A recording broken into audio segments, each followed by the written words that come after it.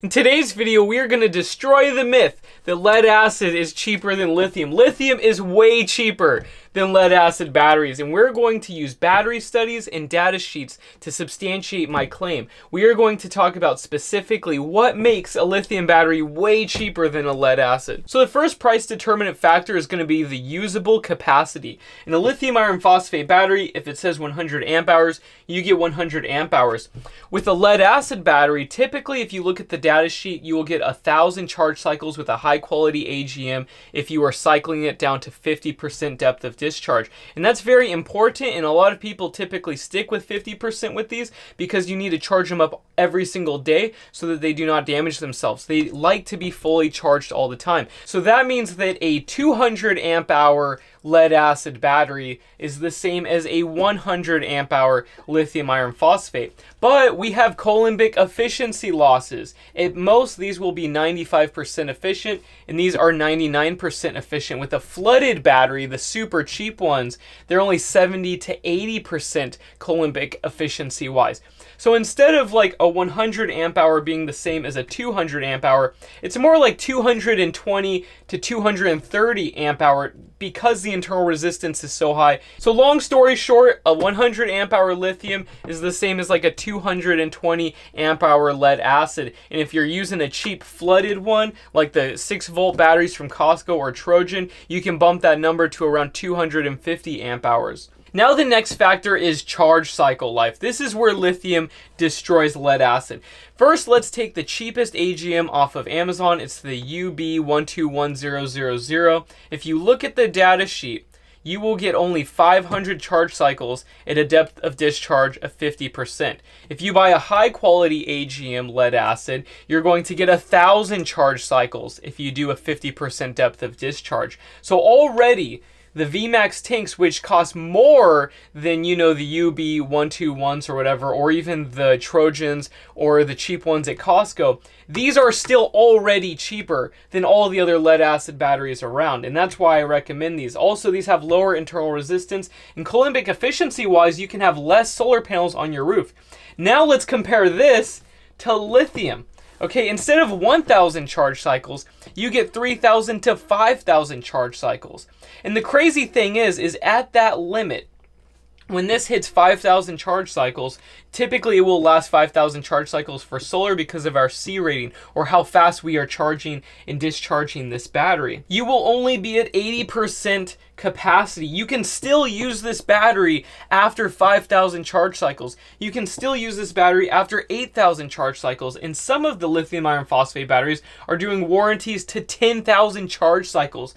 These are like 5 to 10 times cheaper than these already if you are comparing a cheap lithium iron phosphate to a high quality AGM. Like, the price comparison is just crazy. I would make so much money if I was selling these all the time, but I try to get people to get these ones because these cost so much already with just usable capacity and charge cycle life. It is crazy. It is so easy to hit 5,000 charge cycles with the lithium iron phosphate. I mean, considering the C rate that we're working with, even if we have a low C rate for lead acid, especially flooded lead acid, the coulombic efficiency losses alone mean that we need to make the capacity so much larger just to even get those charge cycles for our specified application and depth of discharge. It is so hard to get power out of these things. It's very difficult. The next factor is weight. These are a lot lighter than a lead acid battery. This thing is a 100 amp hours and it weighs like 70 pounds. This is 100 amp hours, but it weighs 30 pounds. But remember, we need like 2.5 of these to make one of these. Okay, so think about that for a second. We're talking like 140 pounds of battery to make the same as a 30-pound battery. There is a huge difference in weight, and this is the heaviest chemistry around besides lithium titanate. So if you were using NMC, then it would be way less. That's like my old Tesla battery compared to this. It was like half the weight for the energy density or the specific energy. And if you have a mobile system and then it's in an RV or a van, that means that if you have big heavy batteries, you're gonna spend more gas because your fuel efficiency will be suffering. So lead acid costs more in that regard as well for mobile systems. So now that we understand the usable capacity and the charge cycle life, let's do a quick cost comparison. Now that we understand that we we need 200 to 220 amp hours of these to make one of these. And we actually have cheaper options on the market available for $600 right now off of eBay and stuff. We are going to take the price of this, which is $274 on their website right now, and we're going to double that. And so that will give us $550. So for the price of this one, without colimbic efficiency or Peucurt effect losses, we're really giving this a hard chance right now. It's already cheaper to buy a $600 lithium iron phosphate just with the usable capacity alone. If you add the charge cycle life into this, it makes these 5 to 10 times more expensive. I mean, there is a huge price difference. These cost so much more money. Even the most expensive ones that last longer than the cheaper ones cost way more than the lithium iron phosphate. And so if you see on Amazon those $100 AGMs and you calculate how much you get for how many years for the charge cycle life, you are spending even more than both of these. So the cheaper batteries in solar cost the most. The lithium batteries, they cost more, like the Simplify, they have a 10,000 charge cycle life guarantee. That is insane. Even like a lithium titanate, you can pull 20,000 charge cycles. And that's not doing anything special at all. I would not use lithium titanate for solar, but I'm just trying to make people wrap their mind around the price difference. It is substantial. It is like so much cheaper. It's crazy. It's hard for me to even imagine why anybody would use these still. But if you are building a system that will only last 1 or 2 years, these can work. And also, I think the biggest disadvantage to me personally is when I design a battery with lithium iron phosphate, especially a drop-in replacement, I'm limited by the BMS discharge rate. So that means that this can only discharge 100 amps continuous. So if you want a 2000 watt inverter that's 12 volt with these, that means you're going to need to buy 2 of them and put them in parallel so that you can pull 200 amps, and then you can have a 2400 watt inverter. And induction load wise and having a safety headroom, that's like a 2000 watt inverter to run safely. So with these can pull like 500 amps. So these have great output, and they are absolutely incredible for starting cars. For starting cars, lead acid is great. For the price and even the size, I have a small 35 amp hour lead acid, and that thing can crank, like it can start my generator. So they are incredible for starting engines, absolutely. But you must understand that that is a shallow depth of discharge application. You're only pulling like 2 to 5 amp hours every time you start your vehicle. Where lead acids fail is when you have to deeply discharge them. With the lithium, they don't care, and you also don't need to charge them up every single day. You always want to cycle these and charge them up all the way to the top every single day. So that's why a lot of people need to make a large solar array to make sure that their lead acids stay healthy. With a lithium, it doesn't matter. You can keep this at 50% state of charge for months, and it will like that. It will actually last longer. So very different thermodynamic properties. Next, let's talk about temperature. So these can both discharge at low temperatures, but lithium iron phosphate and most lithium ion chemistries cannot charge when they're freezing. And that's just a fact with the electrolyte. You can't do it and it will damage it permanently. But this is so easy to get around. If you already have a Victron, you spend 40 bucks for the temperature sensor, and it is overpriced. But the amount that you save long term using a low temp cutoff system for lithium is still way, way, way cheaper than lead acid. Like, you are just, it's crazy how different the price is. Also, you need to think about the capacity of lead acid when they're cold. I forgot the exact data sheet stats, but we did a calculation in one of my older videos, and if you had a cold battery and you're doing large loads with lead acid, we would only get like 16 amp hours usable out of the full 100 amp hours. With a lithium, it will heat itself up in those cold circumstances, and you do have a bit of a reduced capacity, but it's not nearly as bad as the lead acid. So you will get like 90 to 95 amp hours instead of 100 amperes, but this one will only get like 16 to 20. So there's a huge difference. Even though these can technically still be charged when they're cold, they do not like to be super cold if you want higher performance.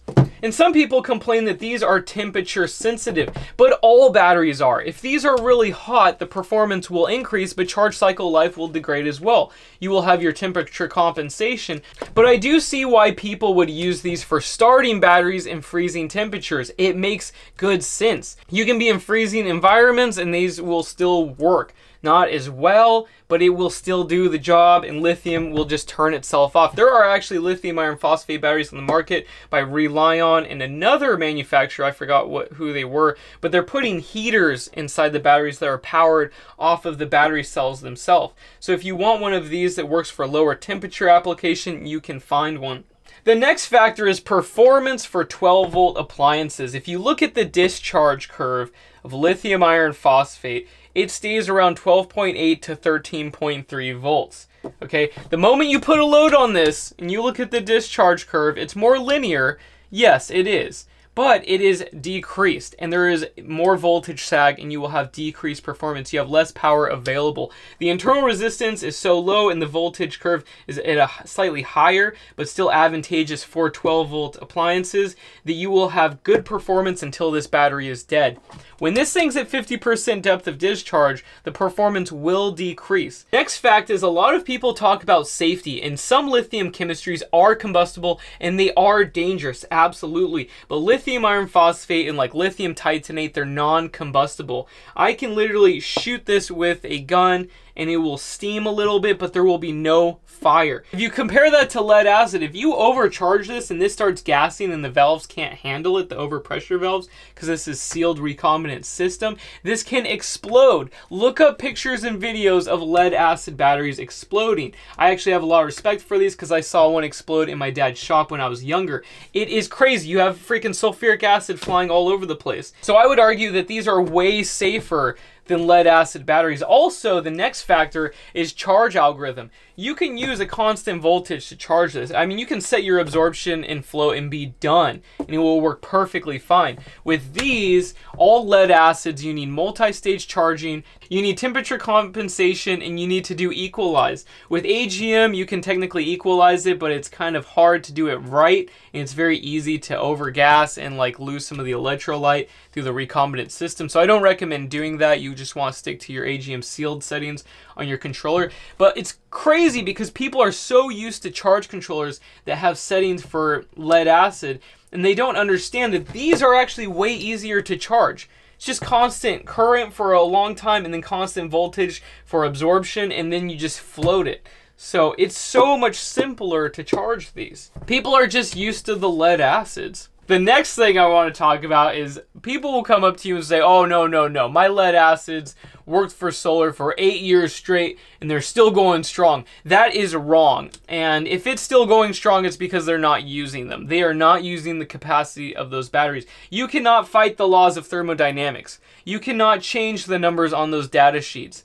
Physics-wise, you are constrained by these to whatever they can give. And if your battery actually did last 8 years and the internal resistance isn't much higher from sulfation, you're not using the battery. So please, just ignore it when people say that. Next fact is that these can charge a lot faster than these. If you think about how hard it is to push power into these just by internal resistance wise, you will need a lot more solar panels on your roof to accomplish the same thing. Another factor is with the solar power system, you have max power for around 5 hours a day. That's when the batteries need to recharge. And if you are trying to do an equalized function with like a Trojan battery, and you've been, setting the voltage to 14.5 and you're trying to equalize those properly and adding water as it states in the manual, you're going to be in for a bad surprise when those Trojans die very quickly. I've killed Trojans. I've had 2 sets of them when I was younger, and I killed them very quickly. It was like a year and a half, and I had extreme decreased performance and capacity. They even had some studies and safety bulletins on the Trojans saying to charge them up to 14.7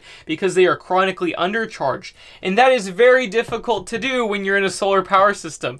Keeping your batteries at 14.7 constantly with 12-volt panels and only 5 hours of sunshine a day is very hard to do. But lasting a long time for a lead acid for solar with 50% depth of discharge, no matter how much money you spend, if you cycle them properly to 50% every single day, they're going to last at max 3 years. You might be able to get 5 years out of them, and if you do like 20% depth of discharge, you might get 7 years out of them, but you're not using them. At that point, you'd have to buy a huge bank to be able to do a 20% depth of discharge. With the lithium, you could replace like 4 or 5 of these with 1 lithium iron phosphate at that depth of discharge. So again, these are way cheaper if you factor that in. You need to factor in all of these things, depth of discharge and charge cycle life at that depth of discharge. You can't get around these. These are like the laws of thermodynamics, and we are constrained to them. Another thing is form factor size. So if you look at an NMC battery in like a 5 kilowatt hour battery pack with the Tesla, it's like 55 pounds and it's like this big.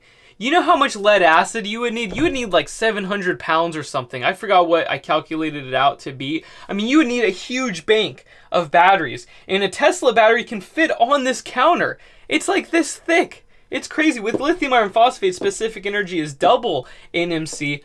But look at this. Compare this to this. You need 2 of these for 1 of these. Like even the size, form factor wise, is just so much smaller with any lithium battery. So I hope you guys understand that lithium is way cheaper, way better, and even if the charge cycle life wasn't as good, just the internal resistance wise and safety of these is why I would choose it over lead acid. Like once you go lithium, you never go back to lead acid. Tell me a single person that has swapped out their lithium batteries for lead acid. Tell me one person that was unsatisfied with lithium batteries for solar. I've never heard of a single person. So yeah, please let me know what you guys think in the comments section. I really want to hear your guys' feedback. I'm also going to list out a bunch of battery studies and things that you guys can read over. And there will be lots of really good information that you guys will love. It's really cool reading about this stuff. So yeah, I will talk to you guys later, and I hope you guys enjoyed this video. See you later. Bye.